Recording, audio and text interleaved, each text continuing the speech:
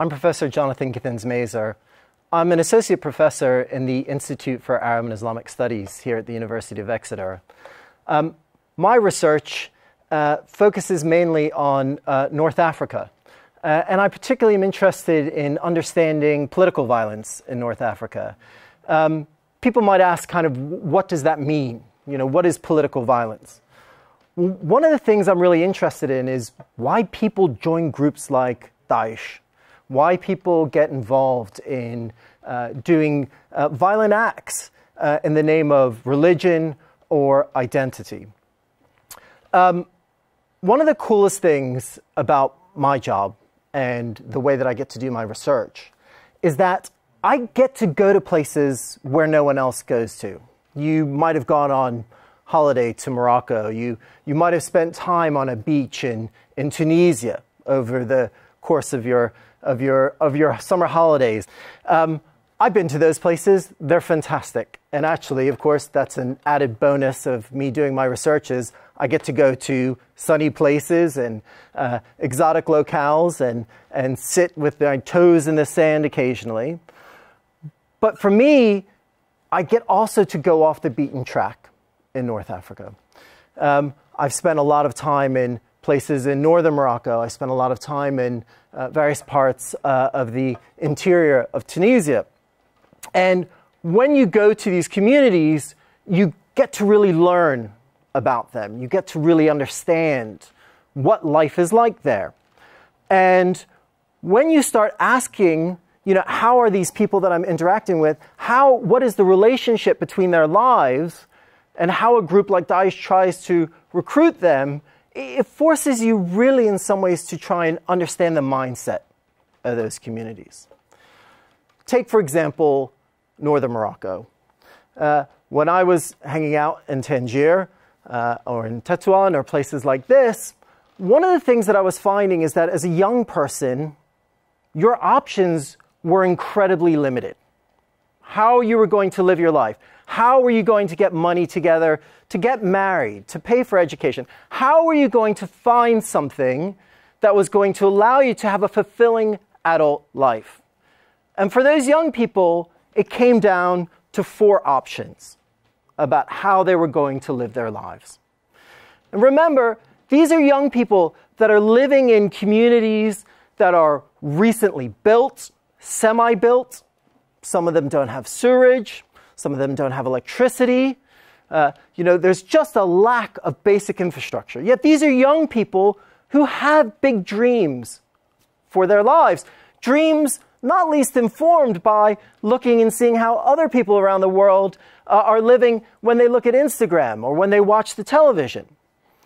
And for these young people, they don't have a lot of opportunity. There's not a lot of work. There's not a lot of jobs.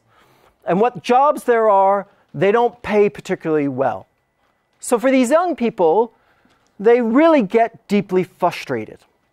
And they get frustrated about the fact that somehow the way they think their life should be, or the way that other people's lives should be, is not at all commensurate with the way their life actually is. And so they come up with these kinds of 4 options about how to proceed.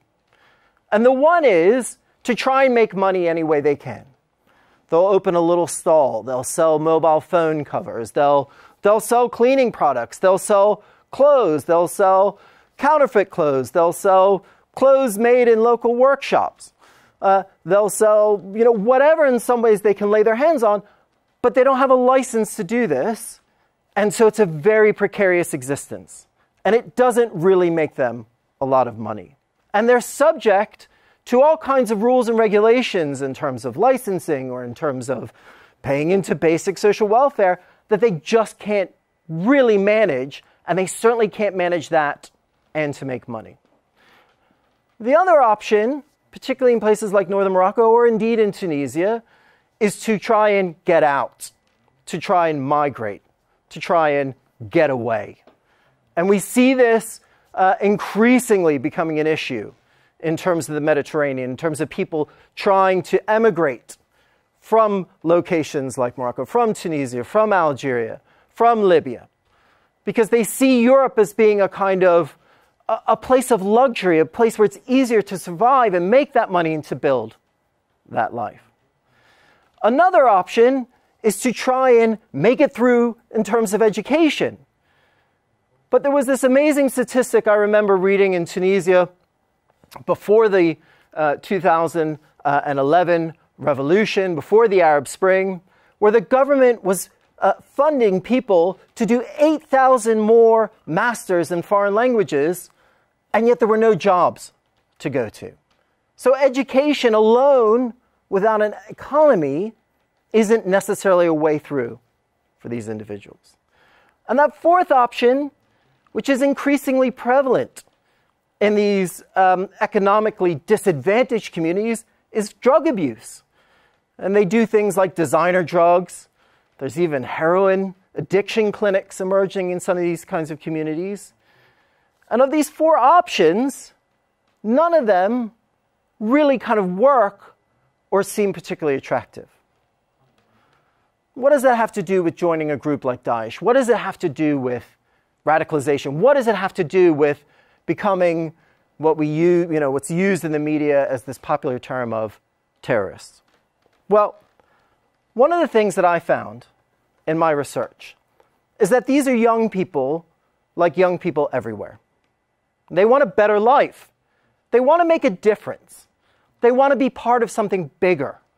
They want to feel as though somehow their life is making a contribution. And one of the tactics deployed by Daeshi recruiters is to come in and say, look at your neighborhood. Look at the trash in the streets. Look at the way the government doesn't care. Look at the way that you can be as educated as you like, and yet you won't have any form of economic advancement. Isn't that wrong? And of course, the logical, rational answer to that is, yes, that is wrong. I want to be part of something bigger. I want a good life. I want a fulfilling life. At which point the Daeshi recruiter would say, I have the answer. Oh, and by the way, with this answer, I'm going to pay you a salary. I'm going to help you get a life. I'm going to help you to get married. I'm going to help you make the world a better place. Now we know, it doesn't come as any shock that that was a lie, because we know the kinds of atrocities that Daesh committed in Syria or committed in Iraq, or indeed in terms of the kinds of terrorist attacks that they've launched in other parts of the world. But you can see the logic about how that might attract someone who feels as though they're blocked at every path. What do we do about this? How do we deal with this issue? One of the problems for me in the literature and in the way that we deal with it, we see this as being a problem of Islam.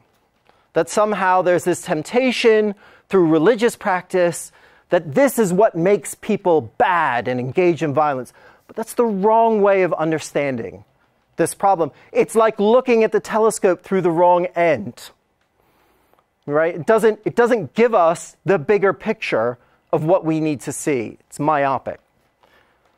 Instead, we really have to think about how to harness the energy of those young people in a positive way so they feel fulfilled, so they feel as though they're part of something bigger, so they get engaged in their local communities in projects that give them a crust to eat, a way to make a living, but also directly contribute to making their lives better and to making the lives of their communities better.